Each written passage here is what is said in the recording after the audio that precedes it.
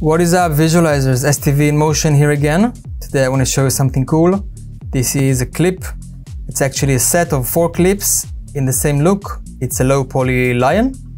And that's something that we made, never released, and now we have a Patreon membership. So we're about to release every month different clips that we made. We didn't release them.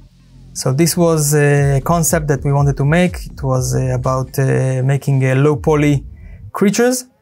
It didn't happen yet. Maybe it will happen in the future, but for now we're giving this clip or set of clips as a reward in this Patreon membership.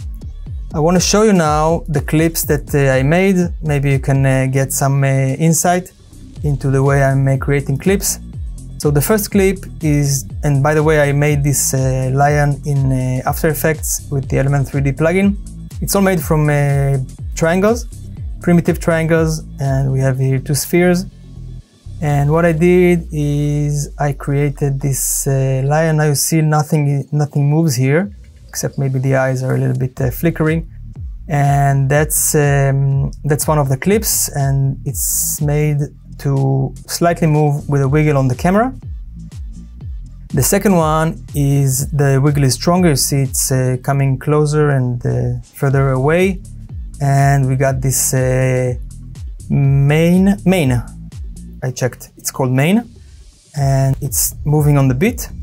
And then I made another one, which was this clip that is the same wiggle of the camera, the same movement of the main, and it's from the side. So it looks great when you have the trad look.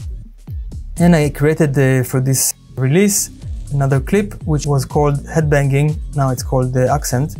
That's the lion just moving to the right, to the left, and headbanging. The cool thing about this clip, let's duplicate it, that if I want to have it just headbanging to the front, I can quite simply, you see? And if I want to make it headbang to the left, I'm just going to the second, and now it's headbanging to the left, and I can compose them later. And I will show you exactly how I did it. So these are the 4 basic clips. We can clear these ones. I created here a project that I will give you as well, which has all of these variation in it. The idea is to have the idle lion, you know, for the breaks, for the silent parts. And then when things are getting hectic, you release the lion from its cage. This is done with the other clips. So what we did here is just moving on the X and Y axes. And here we have this first clip that is beating. We can of course remember the clip I showed you before with the accent. So this is how they all look together. What do we have next here? We have another clip where the lion moves more drastically. This is just a lion jumping on the beat. And we have here something interesting. See, I like this look so much. It's achieved with the twitch here and with these settings. And next we have another look, maybe with a little bit of glow. This one is really cool with delay RGB, and if I trigger each of them in different timings, so each of them will work in a different timing, it will look even better. There's another variation of the delay RGB. Alright, all of these looks are created with the clips, and you can also check each stacking of effects to see how it's achieved. Another kind of look, maybe more toy-like. This is very strange. Don't ask me what's and who's. This is also something I created with where are you? Here you are, the linear cloner with delay.